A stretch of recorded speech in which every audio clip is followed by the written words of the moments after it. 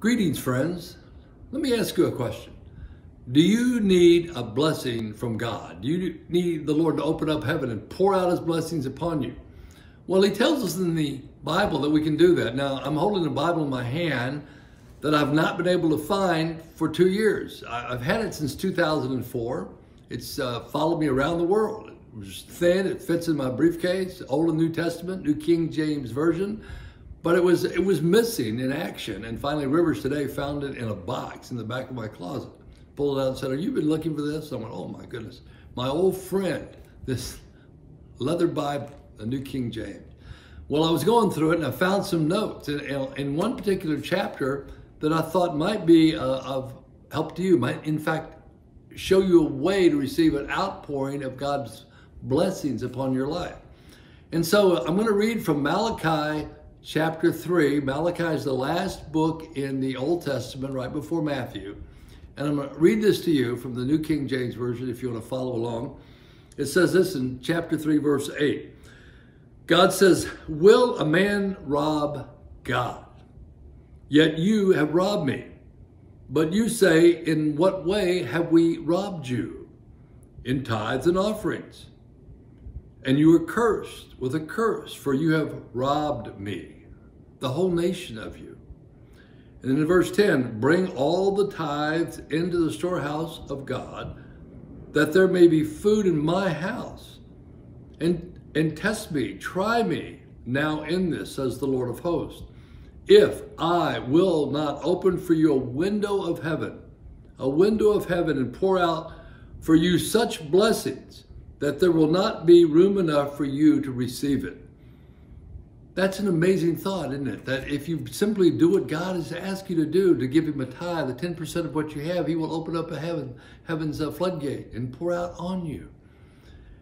And, you know, it's like Rivers and me. If I give Rivers some roses for our anniversary out of a sense of obligation, because I have to, and she knows that, I might as well save my money, because she won't receive it as a love offering. She'll receive it as an obligation. But yet if I open my heart and I give her the roses because I love her as my spouse, she'll receive it with great joy. She doesn't need the roses, but she needs my expression of my love for her. And that's what a tithe is. God says, look, when you tithe to me, when you give it to my work, you're showing me that you love me. It's an expression of your love. And watch, if I won't exceed that and give back to you, I'll open heaven over you. I'm not proposing that you give to God to get anything. I'm saying you give to the Lord because you love him, and God's going to bless you in return. And how does he bless you? I'm glad you asked. Go to verse 11. It says, "And I will rebuke the devourer for your sakes." That means that God is going to protect you from your adversaries, protect you from your enemies. He's going to protect what you have and who you are and your family. God is going to give you protection. And don't we need God's protection in this crazy world we're living in right now? Certainly. But it goes on. He says, "Furthermore, I will provide for you." I will provide, he says, "so that he will not destroy the fruit of your ground, nor shall the vine fail to bear fruit for you in the field."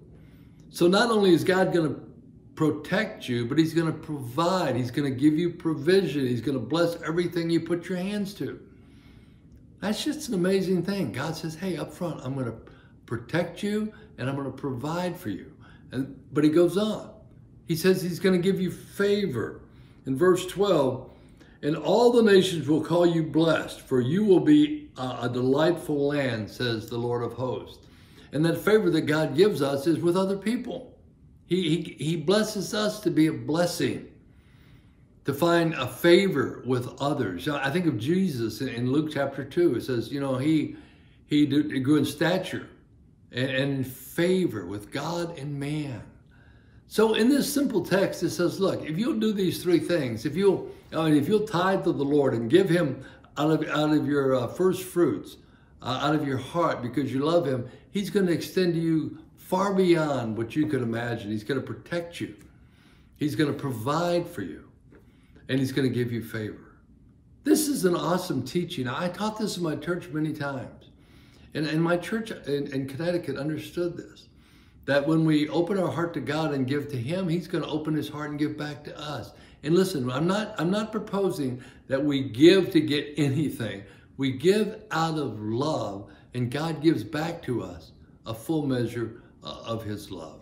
I like that passage in Matthew. It says, what? Seek ye first the kingdom of God, and everything else will be added unto us. If you want a blessing from God, if you want God to open up heaven over your life for protection and provision and favor, then read Malachi chapter 3. Start with verse 8 and realize that as you open your heart to God, he's going to open his heart to you. And I hope this has been helpful for you. Listen, if you want to reach out to me and share your thoughts, hit the comment button on Facebook or go to my webpage, paulteskeministries.com, and you'll find a prayer button there. You can share your prayer request or your thoughts. And also, you can track me on Instagram, paulteskeministries.com on Instagram. And then YouTube is giving me a page too. It's called YouTube at Paul Teske Ministries. There's about 200 teachings on there, testimonies, conferences, there for your learning and your blessing. So I'm giving this to you as a gift because I want to bless you. And if you want to reach out to me, do so. I'll get back to you. I answer every prayer request myself that I receive through my my website page, Paul Teske Ministries. Okay? So go in peace and serve the Lord. And all God's people said, amen. And thank you, God, for giving me back, helping me find, through my lovely wife's help, with this great lost treasure, the Word of God. Amen? Amen.